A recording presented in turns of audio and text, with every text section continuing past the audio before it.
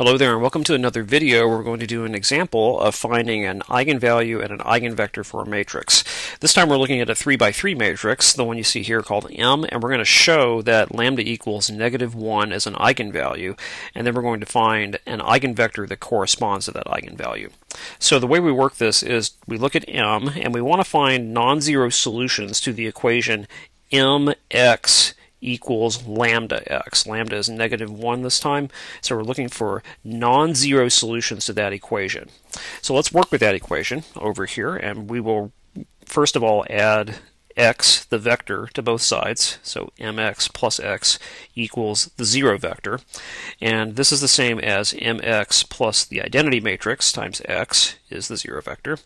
And now I can factor out this vector factor of x and get the following. So I'm trying to find non-zero solutions to this homogeneous equation right here. To do that, like any homogeneous equation, I'm going to look at the coefficient matrix. That's m plus I, so let's write this down and figure out what that is. M, as you can see up above, is -1, 4, -4, -4, 7, -4, and -4, 4, -1.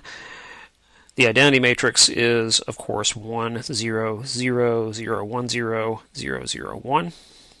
And adding those two matrices together gives us the following. It's 0, 4, -4, -4, 8, -4, and then -4, 4, 0.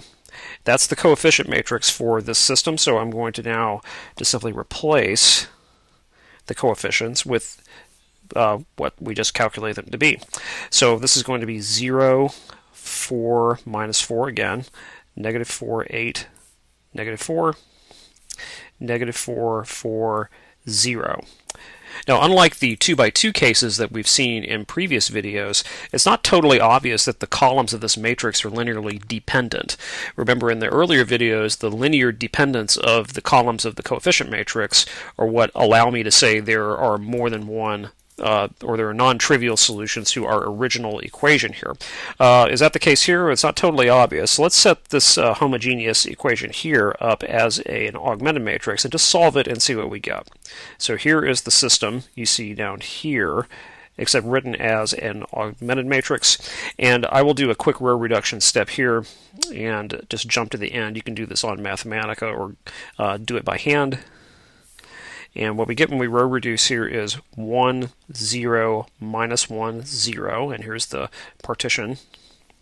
And then we have 0, 1, -1, 0, and then 0, 0, 0, 0. So that entire row of zeros in the bottom tells me that there will be a free variable in this system, and so the columns of the original matrix were in fact linearly, of the original coefficient matrix that is, were in fact linearly dependent. And so let's unpack the general solution for this system here. I see that x3 is free, and I can also see that x1 and x2 are both equal to x3, so I'll just write this out. So here's how the general solution would play out. If I have a vector x that is a vector in R3, that's a non-trivial solution to the system, I now see that this is equal to x3, x3, x3. I can pull out this factor of x3, and I'm left with a numerical vector 1, 1, 1. Now let's just focus in on this solution here. I'll outline the whole thing in red, like so. The solution tells us a few things. The two most important things it tells us is that, first of all, lambda equals -1 really is an eigenvalue. And the reason is I found a non-trivial solution to the original system. This is a non-trivial solution to this system, and so it's a non-trivial solution to this system. And the other thing that it tells me is that I found an eigenvector for this matrix. So I see that there are non-zero solutions to the original system, and any of those non-zero solutions will be an eigenvector. So this 1, 1, 1 vector right here is an eigenvector that corresponds to lambda equals -1. as an eigenvector for lambda equals -1. And you can check this by just going back through and multiplying 1 by 1, 1, 1 by m, the very original matrix, and you'll see that you end up getting -1, -1, -1.